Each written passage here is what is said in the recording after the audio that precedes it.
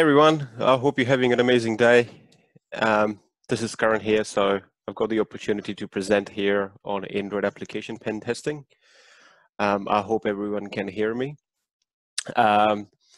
Before I start, I just want to thank our organizers. They've done an awesome job putting everything together, so I guess they definitely deserve a pat on the back. So in this talk, I don't want to really bore you, but I would really want to keep it not really short, but I want to keep it interesting. So in this talk, I will be covering Android application pen testing. You will see me talking about all the tools that I use on a daily basis, and some of the things that you can probably take away from this talk would be probably a methodology which you can use, when you encounter Android applications, or when you perform your Android application pen testing. Right? So so let's get into it. Who am I? I'm a pen tester by day. I do bug hunting on part-time basis. I've done Offensive Security Web Expert. I'm OSCP certified and other certificates. My passion is for web and mobile applications. From last couple of years, I've started to focus more into automating in security. So that's why you see DevSecOps there. Also, I love auditing code, especially Java and PHP. So that's another thing that I'm passionate about. In my free time, I like to play soccer and table tennis. And you can follow me on my YouTube channel, and on my Twitter handle is there. Cool. Just a quick disclaimer before I kick off the talk. Look, whatever I'm going to cover in this presentation is solely for educational purpose only. Obviously, I take no responsibility how you, choose to utilize the information that I'm going to share with you in the slides. So it's entirely up to you. But again, I would just tell you, stick to white hat, be a responsible person, and just be kind to each other, right? So so let's start. So agenda of today's talk is I will go through Android crash course, because obviously this is really important before you get into Android application pen testing. You need to understand all the important components of Android. Then we will look at what are the different type of analysis of Android application. We will talk about static analysis and dynamic analysis. Once we cover these two topics, I've just sort of put together this another section here, which is around further learnings and paths. So that means what else can you do, or how could you self-study if you want to learn more and want to do more into Android application pen testing space. So this section is solely focused on that. I also provide very useful links as well that you can probably browse in your free time. And the last section, I focused more on the developers and for blue teamers, like what kind of defenses they can put in place for their mobile applications. So when they publish their apps on app stores, what kind of controls they can have, so they can make a life harder for a hacker or someone who's trying to do a pen testing on their mobile apps. So with this in mind, let's start with Android crash course. So Android, when we talk about Android application, the application package comes in APK. So the extension of the Android application is .apk file, stands for Android package. It is similar to your .exe file on Windows. In simpler terms, it's just a zip file. So if you run unzip command against your Android application, or once you have the APK file, you could simply browse the contents of the file. It will just give you, it will just unzip the contents, and you can see everything that's available within a zip within that APK file. So this is obviously the key component, right? That's what APK file is. So APK file contains all the resources your source code and all the images and like the and all other bitmaps and things like that in this package. So the key components of APK files are, I've listed them here. So first one is the Android manifest file. The second one is classes.dex file, resources file, res file, and meta-inf file. What I will do now, I'll just go one by one through each of the component. This is really important for you to understand, because if you encounter Android application pen testing, you want to make sure that your basics are clear. Right, so let's look into what an Android manifest file is. So Android manifest file is the key component of any Android application. So this file is with XML extension, looks like this when you open it. So it has everything that your app needs to run. So all the permissions that your app would need are listed within the Android manifest file. All the activities, all the content providers, all the services, all the intents that your app would need to run are listed under your Android manifest file as well. Also, what is the version of the Android API that your app is going to use is also listed in Android manifest file. We will talk about activities, broadcast receivers, services, and content providers in upcoming slides. So yeah, just keep that in mind, that your Android manifest file is really, really important. So next file we're going to talk about is the classes.dex file. So the dex format is sort of stands for Dalvik executable format.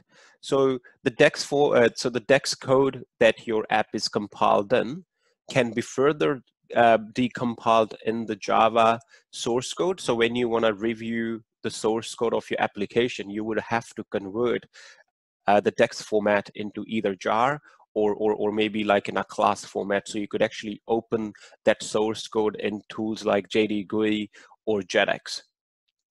The res folder, which is the that you would see once you unzip the APK file, has all the device configurations, bitmaps, and layouts. And another component is resources.arc files. It has all the binaries of your compiler components, and also holds all the images, strings, and all other important things that your app would need when the app runs. The meta-inf folder in your APK file sort of holds the integrity check for all of the files that are in your APK. So it's pretty much like the hashes of your other files. I'm not going to go into too much detail of like how meta-inf signs all of these files. If you are interested in that, I'd highly recommend you go to Google's Android project, and they have like a really nice blog on how to do these things. I mean, how to sort of learn about like, you know, how you could actually sign these files and get the integrity check. Okay. Oh, demo time. Cool. So what I'm going to do now, I'm just going to quickly show you. I'm going to have an APK file, just which I pulled off from the internet. It's a intentionally vulnerable application. And I'm just going to show you quickly what I've just talked about. So with that in mind, let me show you my screen. Okay. Let me quickly increase the font size so everyone can see it.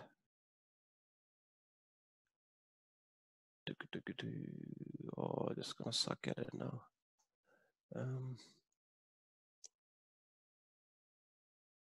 Oh wait, I can just simply zoom in, can't I? Okay, what's going on?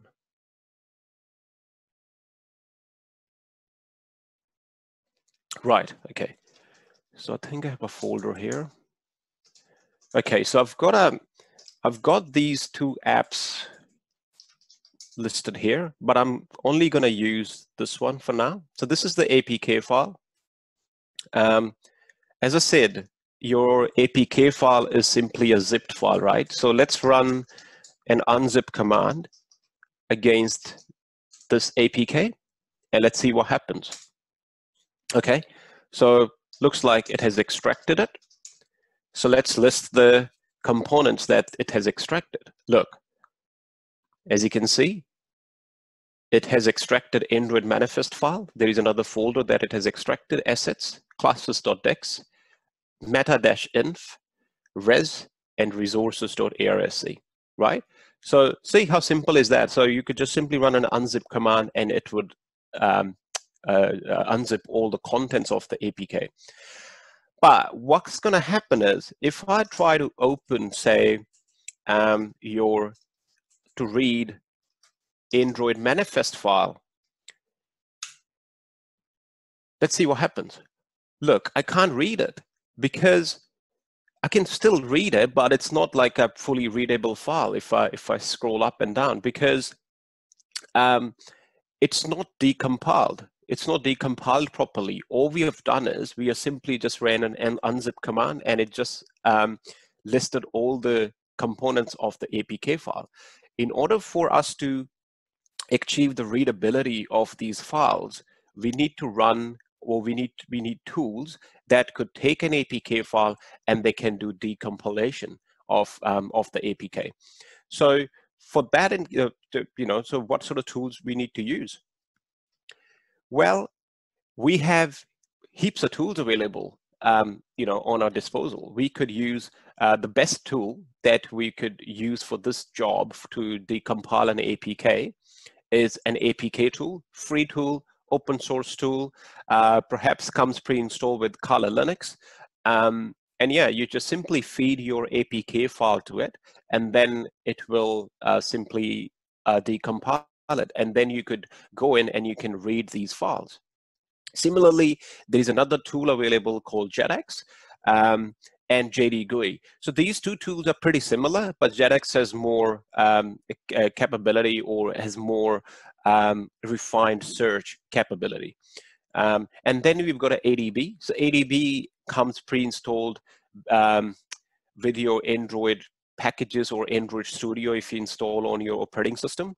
It stands for Android Debug Bridge, sort of acts as a command line interface between your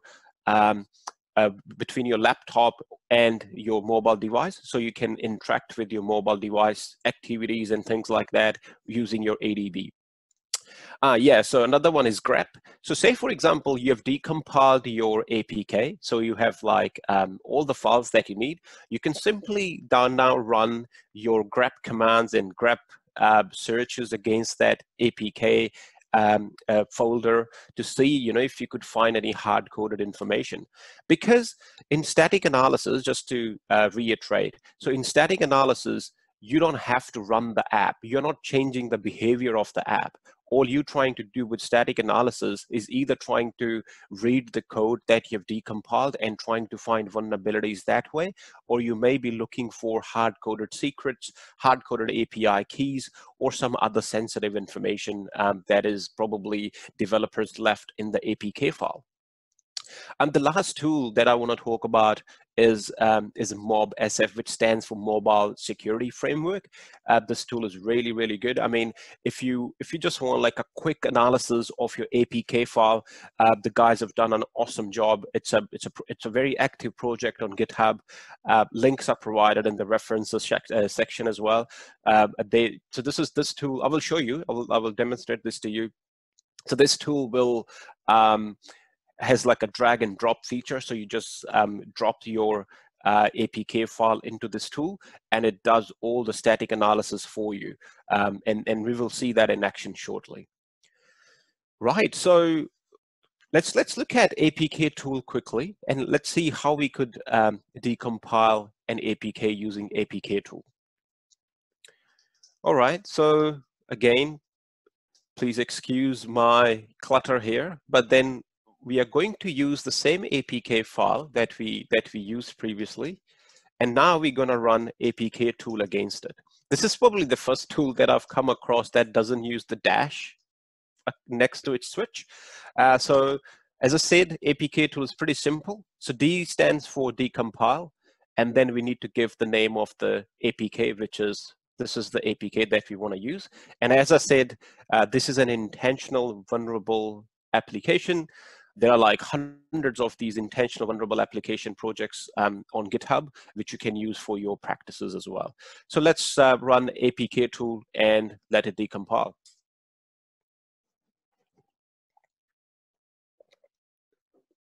Cool. So look, our APK has been decompiled. Hopefully it would have created a new folder for us. Let's see. There you go. So our decompiled code is sitting in this folder. So let's go in that folder. So let's see what's inside. Okay. So as you can see, perhaps we are not seeing some code. Maybe we're not seeing classes.txt code here, but then what you're seeing here is the decompiled version of your APK. Now, if my theory is correct, I should be able to open this Android manifest file in a readable format this time. Okay, let's try. There you go. So, as I said, now you can see and you can pretty much make sense of this XML file. In the very beginning of the talk, I was talking about, your Android manifest file has everything that your app needs to run. Similarly, you can see it here. All the permissions that your app would need are listed here. For example, this app needs access to get accounts, read profile, read context, and all other type of permissions. And then your application here also highlights what sort of activities your app has. So this section of the XML file talks about the activities. Don't worry if you don't know what activities are. We are going to cover what activities are in upcoming slides. But so just keep in mind that everything is now readable. And all we did was we just simply ran APK tool and we just passed the APK file to it, and then we could see all the decompiled code, right? As I said, let's look. Another tool that I wanted to show you guys was the MobSF. So let me just quickly start the Docker container for it. So I'm just running MobSF in my Docker. They have a Docker container, so you could just simply run MobSF in Docker. It's so simple, to be honest, because I used this tool in the past. From last couple of years, I've been using it. Before Docker support, I had to install so many dependencies and whatnot, and it was always erroring out like on startup. So since they've introduced the Docker image for it, it's pretty simple.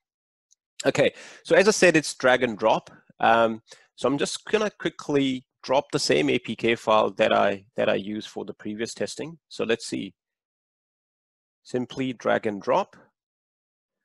It's uploading. Let's see what's happening behind the scenes. So this is what's going on behind the scenes when the tool is running. So it's doing exactly the same things that probably what APK tool is doing, but then it's just sort of taking it up a notch and trying to do further things like trying to grep for things like, maybe hard-coded API keys, hard-coded passwords and things like that, and converting the DEX code into Smiley code, converting the DEX code into the classes form, so we could actually read the code if you really want to.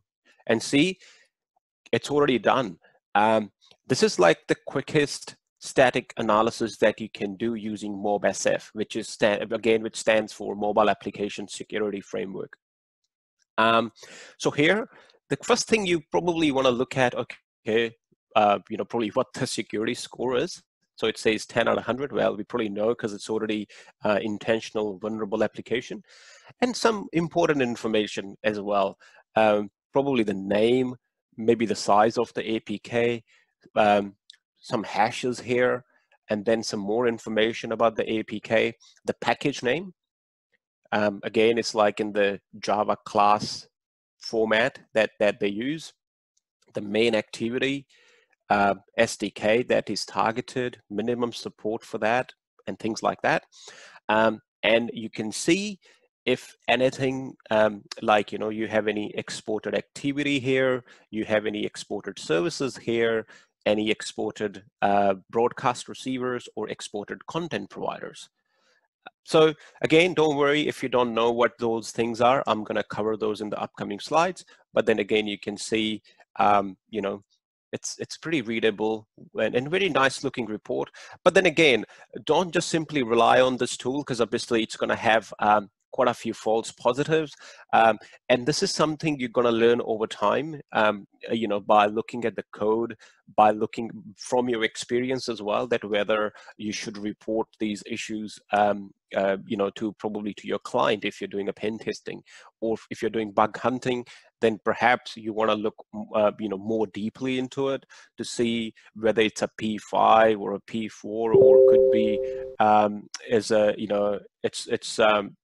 I don't know, like you just want to look more deeply before you start reporting these false positives.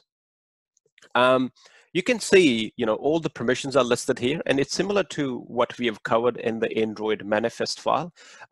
This tool probably would, by default, highlight everything as dangerous, like things like, that this app can make phone call. But well, if that's a desired functionality, that's fine. Then similarly, you have all other stuff listed here. If you scroll down, there is a section here which looks for hard-coded username and passwords. You can do it manually, or you could rely on this tool to find any hard-coded information as well. So let's look at what it has found for us. So on the right-hand side, it's showing you the the code where it thinks that it has found the hard-coded credentials.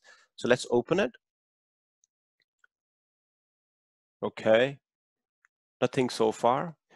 Perhaps it highlighted it because it saw these strings like username and passwords. Okay, so what's in the other file? Right, so as you can see here, we have the default database name, we have the default database title, and then a password.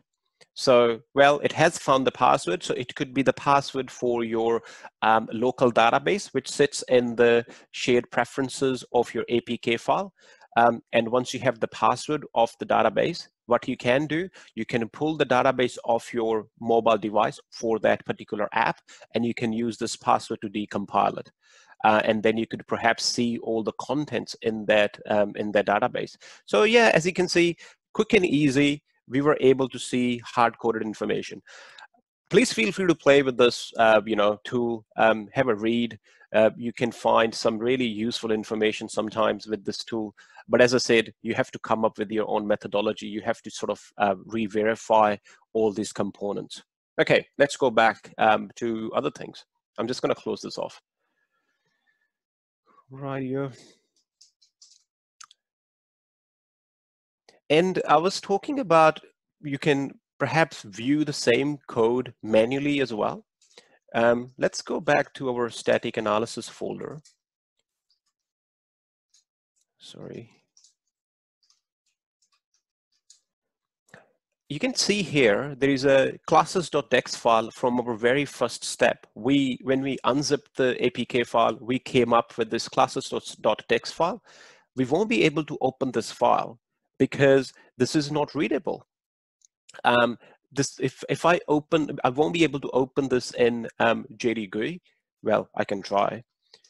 Let's go and say classes.txt file. We want to open it in JDGUI. Let's see what JDGUI looks like. It's a very old-looking tool. As you can see, it's not going to open because this is not a supported format by this app. So what we're going to do, so say you have a classes.txt file. There is a tool called D2J or dex2jar tool. So I'm just going to run that. Dex2jar. So what I'm going to do, I'm going to pass this classes.txt file to it. So what it's going to do, as its name sort of gives it away, it's going to convert this text file into jar format, and then we can open this jar file into JDGUI or JetX. So let's see. So let's run. So it's simple. So that's your tool, and that's the name of the file that you're looking to convert. Let's run it. Okay, so it's converting it, and cool, it has done it. Here you go. So it has created a jar file for us. So if it works now, so let's open it up in let's open JDGUI again quickly. Right, so it's open, and there you go. So it has a classes that dex to jar. So jar format is supported, as you can see probably here as well. There you go. Now we have the source code of this file, which we can manually review as well if you don't want to use that MobSF tool or other tools that I've talked about. So in Android, in the main activity, which is this one, we can do a manual review by clicking on the main activity. And as you can see, you can perhaps read the source code. You can do searches as well if you're looking for something. So this is another handy tool if you are if you have a DEX file and you are looking to convert and open the source code into it. Okay, cool. So that is done. What else do we have? Cool. We will talk about ADB tool in upcoming slides, but that's all we have for static analysis. Let's see what else. Yeah, so as I was talking about activities, I sort of refer to activities quite a few times. Now, keep this in mind. When you're doing Android pen testing, or you want to learn about Android, just in general, or Android security in general, you just can't blindly go into this platform. You have to have your basics covered, because when you are probably reading through Google's Android project, they have like lots and lots of heavy words. So that's why I just try to sort of break it down for you guys here. So things like the things that you're going to come across would be activities, broadcast receivers, intents, content providers, services. So you actually need to sort of understand before you go into this platform. So let's talk about what an activity is. So in simple terms, any screen that you see on your mobile device, so when you click on an app, that is an activity. For example, let's demonstrate it. Okay, so this is a Android emulator that I'm using. So say I'm opening this app. So what the screen that you're seeing right now is one activity, right? So say I click here and go to settings. The next screen that has opened, that's another activity. So I had a previous activity, and then now I'm on a different activity. So these screens that you see in applications are called activities. Okay, so simple, right? Similarly, I just try to show it here. So you click on the camera icon and then opens up camera. So you launch an activity. Similarly, when you try to click on share, it opens up another sort of display or the window for you. That's another activity, similar to your desktop windows. I hope that clarifies what activities are. Okay, and then you will come across this component called intent. Again, we talked about activities. As I said, let's demonstrate it again. Minimize it, open, first activity, click here, go to settings, second activity.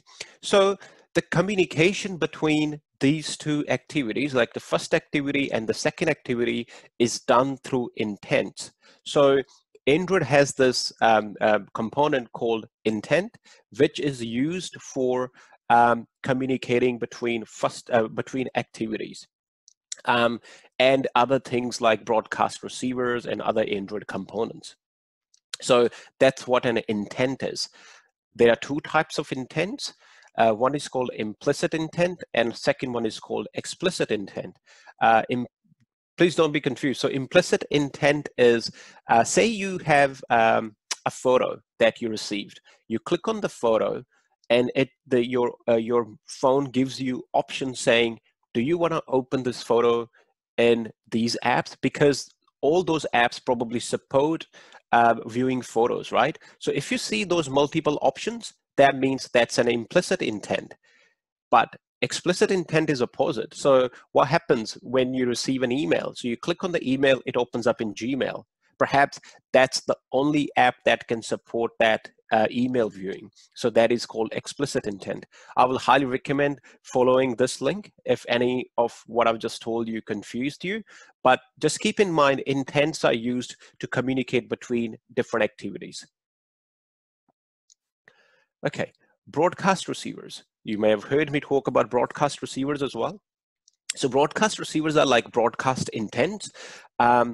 You normally, it's not that your app would automatically signs up for broadcast receivers. So as the name highlights, it's the things that your app has registered to listen for.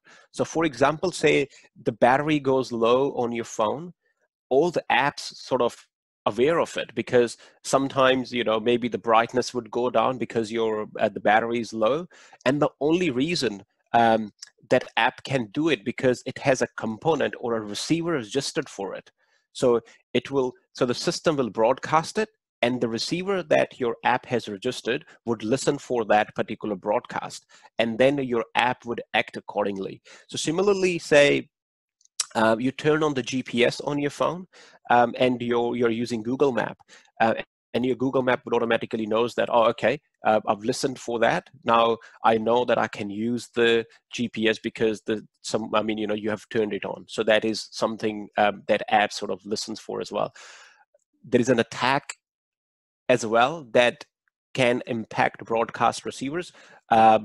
Again, just because of the time constraints, I'm not going to go into too much detail of that, but just keep in mind what broadcast receivers are. Services. Services are just like your Windows services. They don't have, they mainly run on background. You don't really know when the services are running. You can similar to your probably, you turn on a GPS on your phone, it's running in the background. You turn on your location services on, it's running in the back end. So there is no such a user interface where you can go and interact with, similar to what you can do with Windows services. So that's what the services are. The services can be stopped or they may be running. Content provider. You heard me talk about content providers, so let's talk about that. It's like a repository for your APK or your application. It's where your application stores its data, and the content providers could be locally available on your device, or the content providers could also link to some storage that is available on the cloud. So this is where your application stores perhaps its configurations or stores the data that your application needs to run. That's what content providers are. So keep in mind, so say if it's, sorry, another thing to note here, through this content provider, your application can also share data with other apps that are installed on your phone. So, now you see how important it is to protect your content providers. So if you have a malicious app running on your phone, and if you have a very sensitive information about that particular user sitting on your device, and a malicious app can talk to that content provider, it can pretty much fetch everything, right? So another reason why you have to pay a closer attention when you're protecting your content providers. Okay, cool. Dynamic analysis. Okay, that's my favorite topic.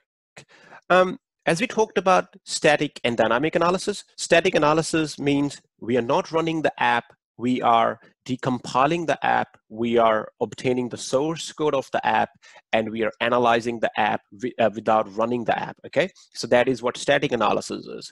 In dynamic analysis, you're actually running the application, and then you're trying to change the state of the app by hooking into the application, or by changing the behavior of the app by, I don't know, maybe you're changing the way a function is returning a value, or you are fetching some variables that application is returning from the memory.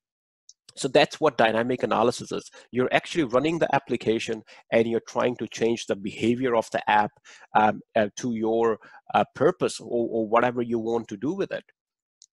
Just keep in mind, when you do dynamic analysis, you have to have a proper methodology of what you're trying to achieve with dynamic analysis. Let's talk about what sort of tools we are going to use, or the tools that we have on our disposal when it comes to dynamic analysis.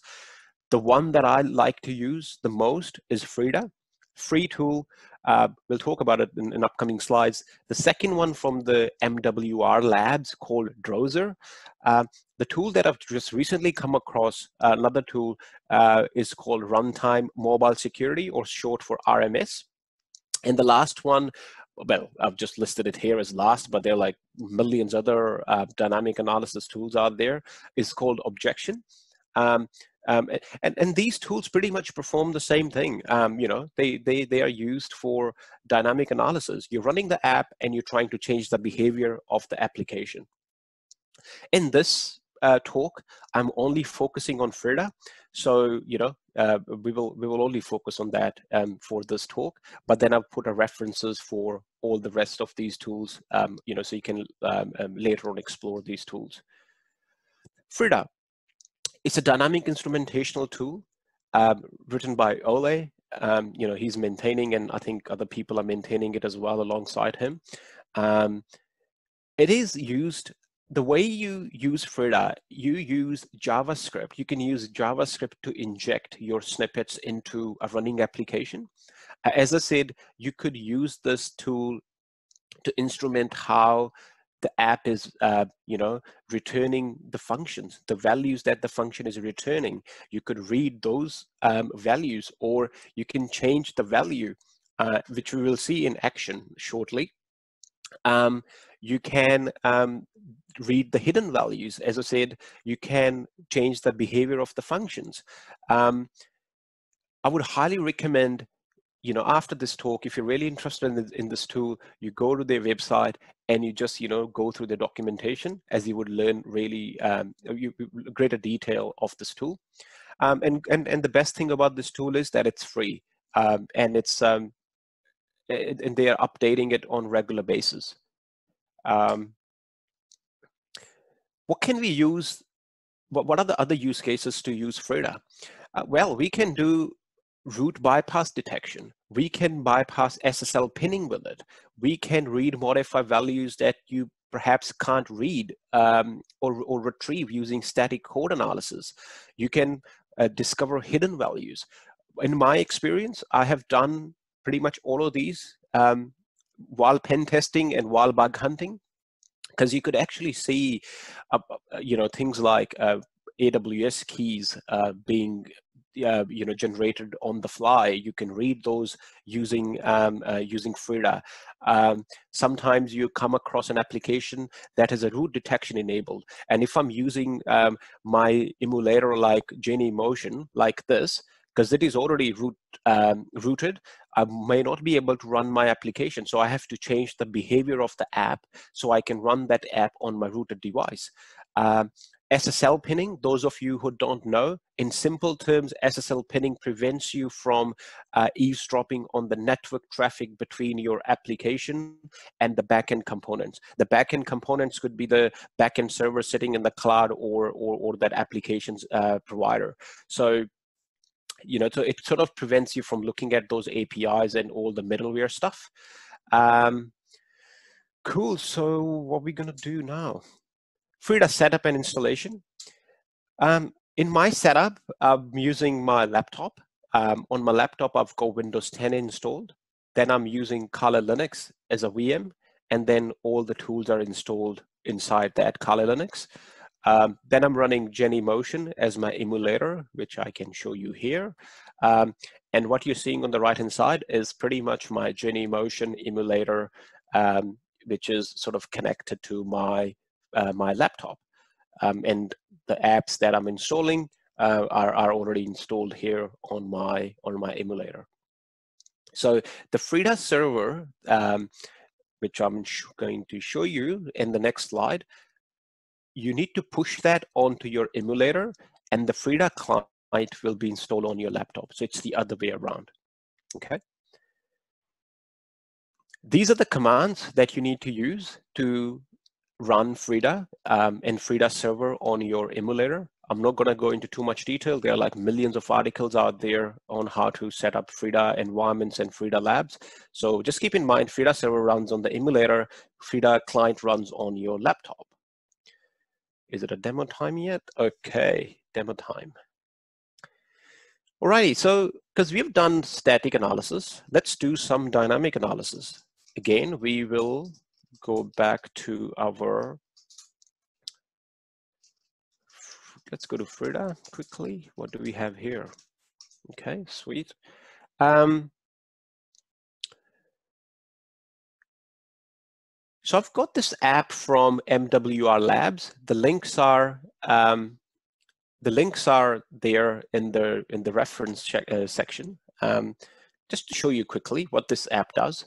It's a vulnerable password manager, right? So I'll just put this password in here just to show you. Sign in. Okay. So here, don't worry about that. So here I've stored my passwords. So let's create another one. So say, I don't know, maybe Gmail, username, root,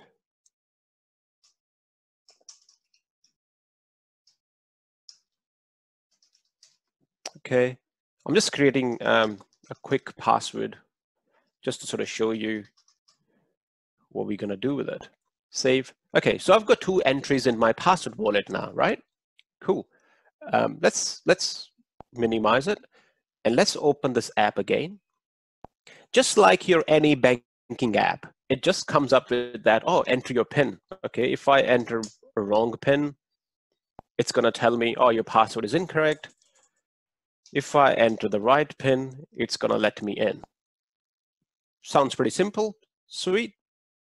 Let's minimize it again, open it again, and as you can see, the PIN is required. So what we are trying to do now with Frida, we are going to bypass the PIN, and we are going to bypass, we are going to brute force the PIN that I'm using here, and I am going to bypass the login using Frida. How can we do that? Okay, let's look into it. Courtesy MWR Labs, I've got these 2 files off them. What I'm going to do, I'm just going to quickly show you what I've got here. Oops, sorry. So what I'm doing here, I'm just going to first, let's connect to our Genymotion. So I'm running this ADB Connect. That's the IP address of my emulator. Hopefully it's already connected, as you can see. My Frida server is already running on my Genymotion. As you can see, I've already sort of ran that in the background. What does that mean? That means if I run this frida-ps-au, it should show me all the running processes or the packages on my emulator. The one that I'm interested in is this. As you can see, the process ID as well, Sieve. Sieve is what? Sieve is this app's name that we are looking to explore. So I can pretty much see all the packages that are available on that device. Okay, let's do it quickly. So what I'm going to do, let's brute force the PIN first. So I've got this. Sorry, let me show you. Gedit PIN. Just going to show you the code quickly, so you know, I don't run out of time. So this is just a Python script. What I'm doing here is I am importing Frida and the sys modules, and then don't worry about that.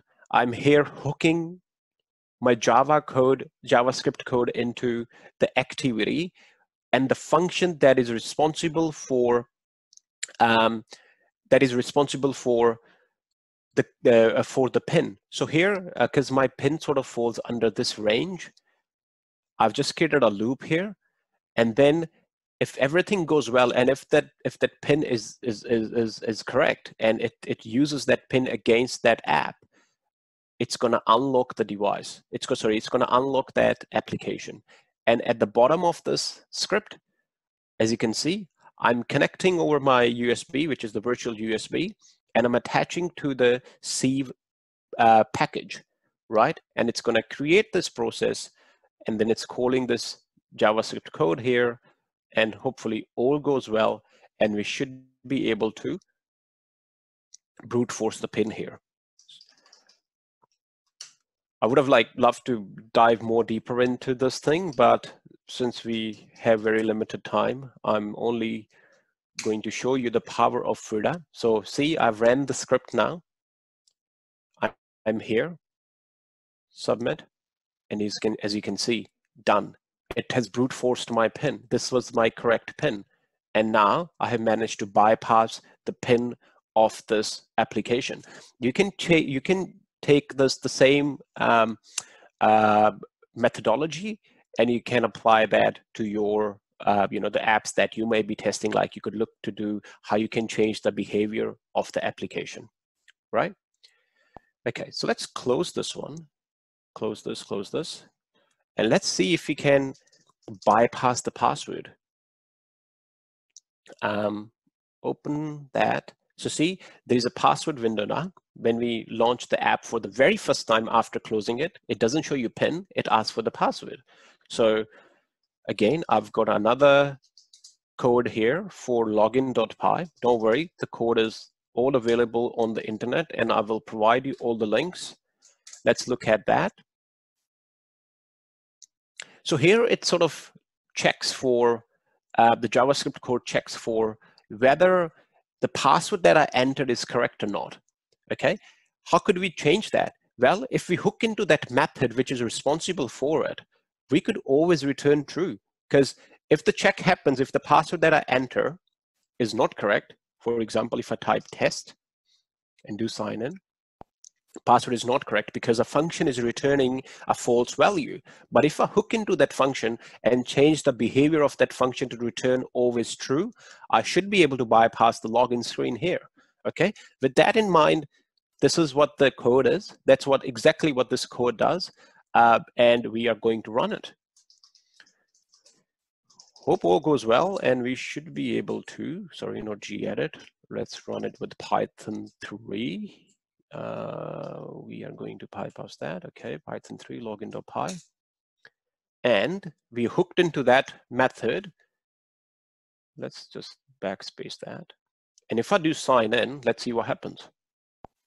See, so it bypassed the login. Now this time the password login for this application. As you can see how powerful Frida is. People have done some awesome work with Frida. Like, they've done things like, bypassing like heaps of things, like, unlocking premium features of the apps and stuff like that. But then again, it all comes down to whether you have a permission to do so. Okay, I've only got probably 10 minutes, so I'm just going to rush through what else I've got left. Further learning paths, really, really important. In my opinion, if you want to really master the Android application pen testing space, what you really need to do is you have to probably write some apps, like, just for practice, for fun, write your own Android applications. That would just give you the feel that, what components actually make the Android app. I've written like 4 or 5 just for fun, just to sort of clarify in my head what each component means. Learn about Java, Kotlin, and Flutter. You don't have to master these languages, but just learn up to a point where you can read the classes, read objects, read constructors and stuff like that. Flutter is going to be really, really important language in upcoming future, because this language makes it possible to do cross-compilation. So one code can run on Android as well as iOS, and developers love that sort of stuff. Create your own methodology. Come up with a methodology that that you have sort of created. It's like, I don't know, maybe when you're using dynamic instrumentation, that, okay, I'm looking for encryption, or I'm looking for this, and I'm gonna do this, or I'm gonna do that. Come up with something, write it down, have your own methodology. Understand deep linking and schemes are very, very important. People have done some awesome research in these areas. Read up on it, and you will, you will see some really good disclosed reports on HackerOne as well. Practice on purposely vulnerable application. Well, there are heaps of them. I provided links in the references. Go ahead, create your own lab and practice on those apps. It's for fun. Read Frida documentation if you want to dive more deeper, and follow these people. The last one is mine, but that's fine. You can choose not to follow me. But these guys have done some awesome jobs for Android pen testing space. You can go follow them. They have awesome YouTube channels, and as well as their articles as well. Some useful links. Please go through these links. Everything is hyperlinked there. Protecting your app. As I promised, the last section is focused on the blue teamers, how to protect your applications, and what kind of measures you can put in place to make our life harder.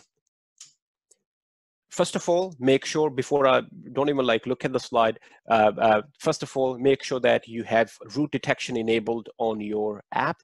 Make sure you have SSL pinning enabled for your app, and try to minimize or try to obfuscate the code that you have written.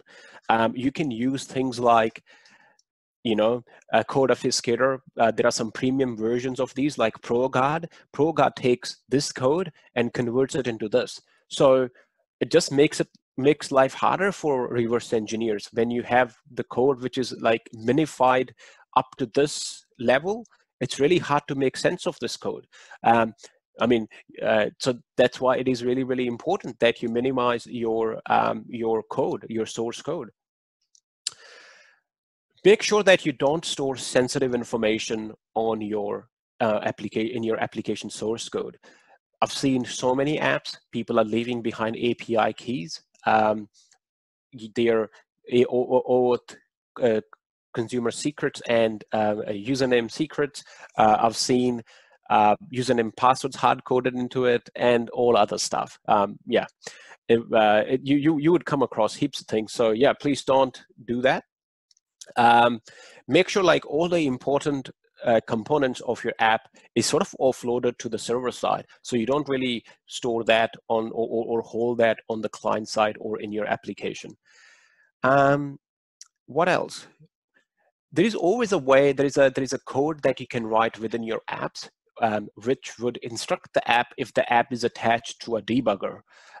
So if you are doing a real-time debugging, for example, I'm hooking into Frida or I'm running a GDB or something against the APK, if you have that anti-debug code written into or injected into your APK file, then the application should go into a limited state. It should not disclose or let you explore all of its features. So these are the things that you can put in your Android application, because obviously that will make an attacker's life really harder. Having SSL pinning would obviously add another layer of defense for you. Again, it's not a bulletproof solution because in spending enough time, it is possible to bypass pretty much every defense, but it's just going to make life harder for someone who's looking at your applications.